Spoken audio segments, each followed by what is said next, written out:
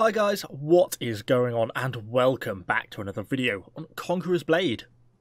So actually revisiting a little bit of an old video topic, and that is kind of what are the best starting units for newer players?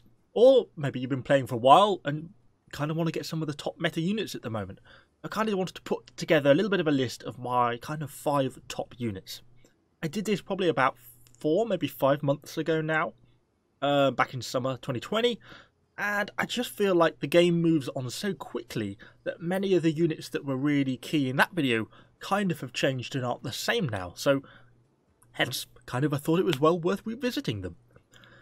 Obviously, one of the hardest things I think about putting the list together is not just putting all seasonal units. I think the game becomes very season dependent. You know, call it power creep, call it what you want. I think the seasonal units tend to end up being very, very good.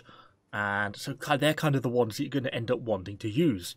But obviously, as newer players, they're quite hard to unlock, particularly some of the older challenges. You know, there's an awful lot of grinding to do before you can get them reasonably unlocked. And in the meantime, you're also going to have a lot of spare honour. So I'm kind of conscious that I wanted to kind of include a little bit of a mix of some seasonal, but also some honour-based units that you can kind of be working towards. So I'm going to start off with an old classic. It's in every single one of these videos I ever do, and it's still just as good as it was at the start. Pike Militia. These guys here, they really are just one of the best low tier units you can lay your hands on. They only cost 110 leadership.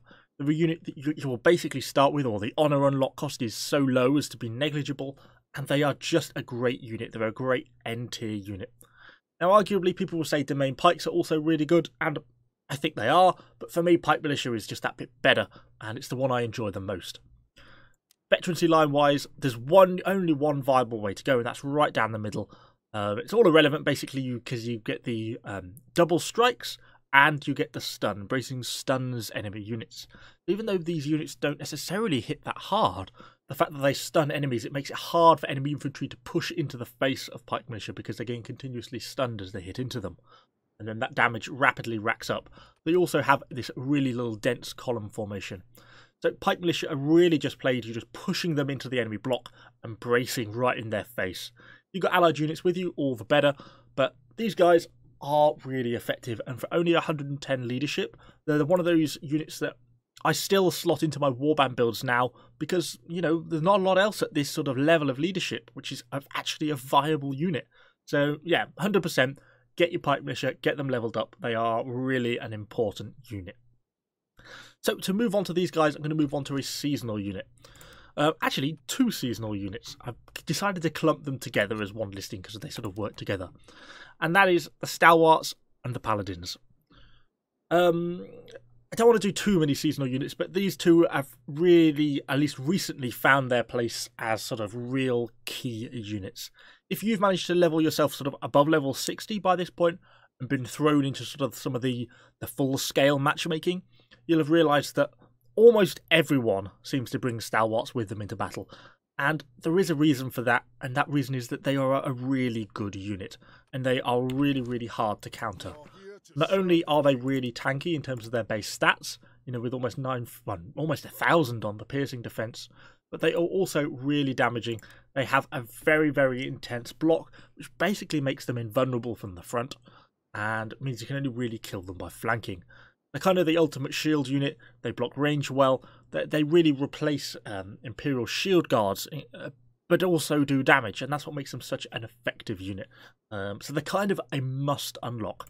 And the same really applies for the Paladins. These, for me, are probably my favourite unit in the game at the moment. They're perhaps a little harder to use well, but they are a really good all-round sword unit. If you have quite an aggressive playstyle like me, I really enjoy just pushing them with these guys. They do really well. They have an attacking block, so that means that while they stab, they're also blocking, so it's very hard for enemy units to sort of hit back and damage them. They have an amazing charge. They also get a self-heal. As you can see, I've thrown sort of all the best doctrines I can get my hands on at these guys because I really enjoy them so much. 2 units that are really, really good to get unlocked.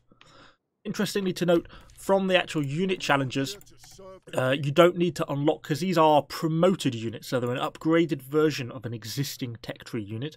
You do not need to unlock with honor the Spear Sergeants first, because the first challenge you will complete in the unit challenges from the season 5 is actually want to give you the Spear Sergeants for free. You do not need to get the Spear Sergeants unlocked, or the Paladins. And finally, any unit tree upgrades you do, I can find the column here, in both the Spear Sergeants and the Men-at-Arms, does affect the Stalwarts and the Paladins as well, so these do carry over. So moving on from them, let's go back to a tech tree unit. It's got to be the Imperial Pike Guard. So these guys here really have become kind of a unique unit in the way that they play, and it's kind of become essential as a counter to cavalry. If we go and find them in the barracks, shout if you see where they are. There they are. They are the only unit that has an advanced ability. So if we have a look at it here, and it's basically where they lower their pikes and very slowly walk forwards in a line, basically. But any cavalry that runs into that pretty much gets instantly stopped by the advance, and, well, frankly, will die quite quickly. And it's the only unit that really effectively or instantly stop a cavalry charge. It's also very effective against infantry if you can get them to push over, and it just becomes, because of the mechanic of the advance, it becomes an essential unit. The brace is really pretty terrible, in my opinion. They're not all that great, but it's the advance that this unit is really all about. Okay, they have some defensive stats, almost 10,000 health, what, 650 on the piercing defense. It's not really enough to make them a particularly good pike unit. In all honesty, I'd probably pick pike militia for their bracing over these guys, but it's the advance that really makes them. It is worth noting that the advance won't go through a braced shield unit like the Stalwarts. It won't push through them, it won't push through Imperial Shield Guard. So you have to be a little bit careful about how you use them. But in terms of their ability to stop Golden Era T5 top tier cav, they are absolutely second to none. So they really are, kind of for that reason alone, a key unit to me. And also a really key unit in Territory War. So back to some of the seasonal units. And we're going to go way back to the start, way back to Season 2, for a real classic unit that has just never been knocked off the top spot. And that is, of course, Namcan Archers.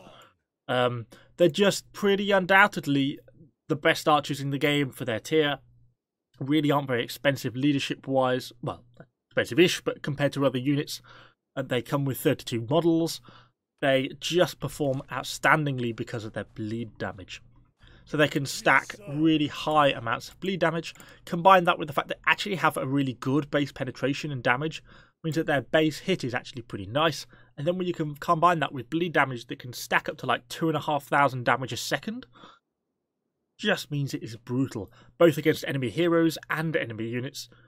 They are just the archer unit to have. And I think if you've watched any of my other reviews on any other archer unit, I almost always compare them to Namcans, because Namcans are just like the calibration point for archers in this game.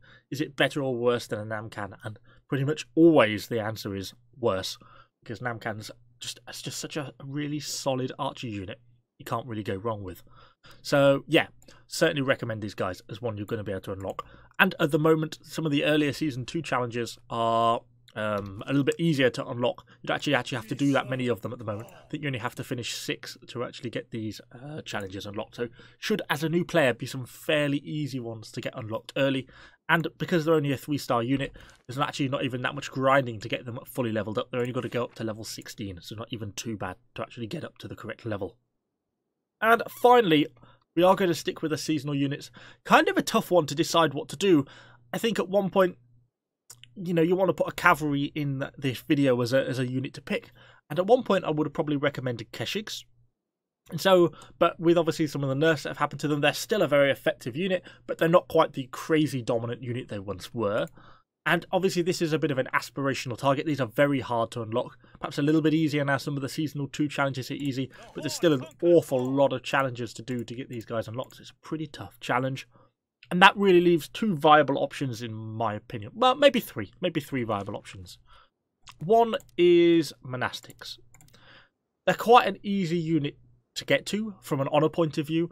Yes, they are a Golden Era unit. It's going to seem a long way off.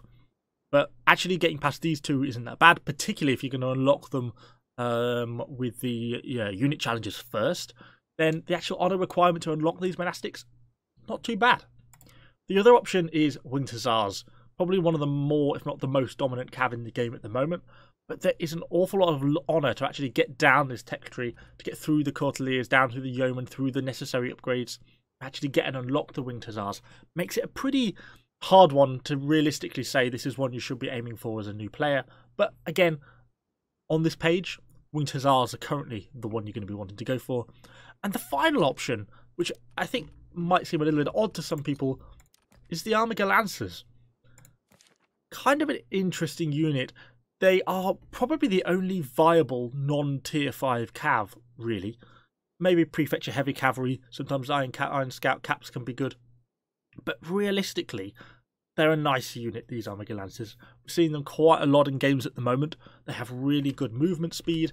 They're an effective unit that's fast. They hit hard. They have a nice charge. They also have a cover commander, which kind of makes them a fairly easy unit to use for newer players as well. And obviously, considering we're right in the middle of Season 6 at the moment, they're one that you could grind for perhaps without too much trouble and still be kind of on the current season trend. So hopefully that has at least given you some idea a little bit about what the units you might wanting to be sort of trying to head towards as a new player. I know I've probably picked some units there that might seem quite a long way away. Particularly some of the seasonal ones are quite hard to unlock, particularly things like, the Paladins. Actually, you have to get through some other units first, like the Stalwarts, to actually get to them. And that can make it seem like a pretty daunting challenge. But you don't actually have to play that much to really start to make decent inroads into some of these challenges. And some of the units I've outlined, like the Imperial Pike Guard, the Pike Militia, are 2 units that you can really get to fairly easily. Namkhal Archers should be a unit that you can get to fairly easily. And these are all key units that you're going to be using pretty much forever. Even if you play this game for months to come, these are going to be key units that you're always going to come back to. So it's worth putting in the time to grind them out now. Anyway, hopefully you found the video useful. If you have, let me know what you think in the comments down below. And of course, subscribe to the channel for lots more Conqueror Blade content. Thanks for watching, guys, and I shall see you all on the next video.